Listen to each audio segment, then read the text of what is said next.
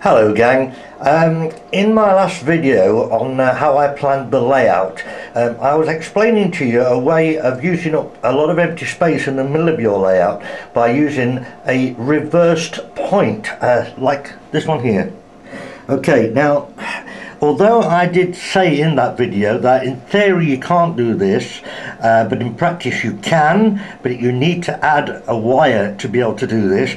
I did explain it all quite thoroughly, but I do realise that something I said about this, which was referring to the two rails off the backward end of the point there, I did say in the video that these two rails of course are now live, and the way I put it over, it led people to believe that they are permanently live, because I was asking, again, questions asked me about how do I stop the loco in the side running if these two tracks are live. Well, I'm going to redo this little bit here. It's only going to be a short video. I'm just going to explain it a little bit better.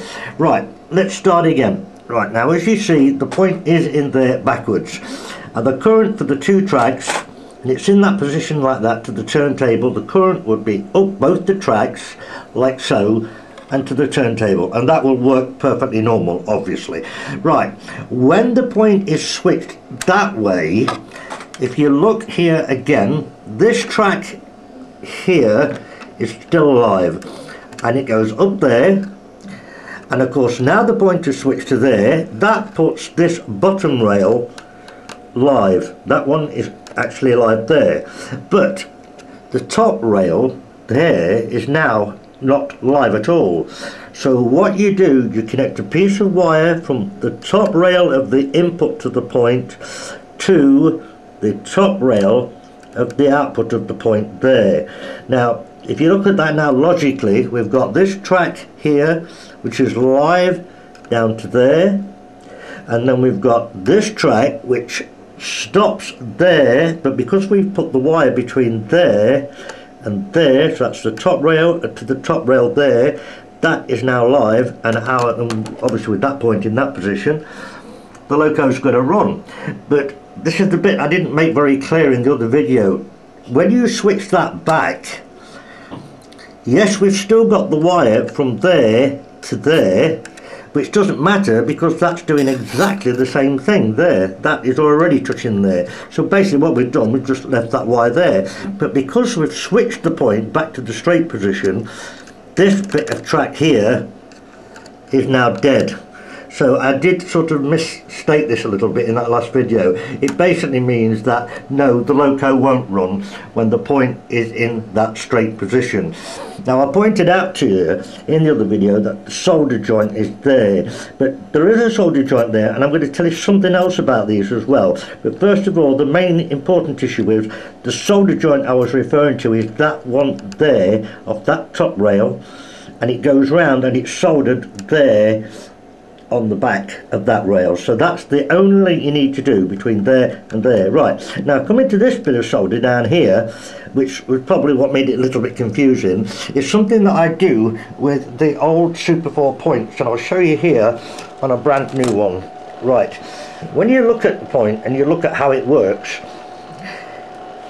underneath there, you might just see it, just underneath there, can you see that's a little spring clip there, and there's also one under that piece of track as well. And what they do, they come round to here, look, there's the two spring clips, and obviously you've got the insulator between them there, but that carries the current, that one across to there and that one across to there. Now these are only hooked under there, they're not fixed tight, they're only hooked. They are also only hooked around the piece of track there, so you're reliant on that touching the piece of track, you're reliant on it being hooked under there and touching, and if we turn it over, you'll then see that's the other side there where the rivet is, so you're reliant on that also connecting.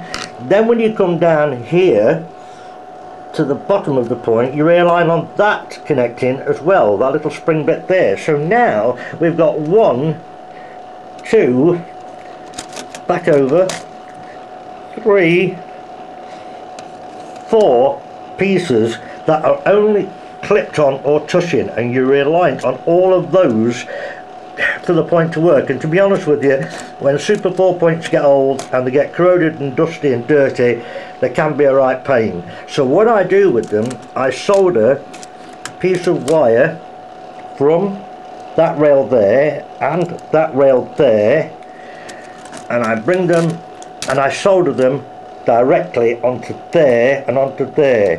And now if you do this, you've got to be very, very quick with the soldering iron there, otherwise you will melt the plastic and damage the point. So that's the reason why there are those other soldered joints down there. So I'm sorry if that confused anybody, but as I say, the most important one you need to do a reverse point is that top rail to that top rail. That's all you need to do, and then the point will work in both ways and the siding won't become live until you switch the point to it. So hope that made everything a little bit clearer. Okay guys, thanks for watching, see you all, bye.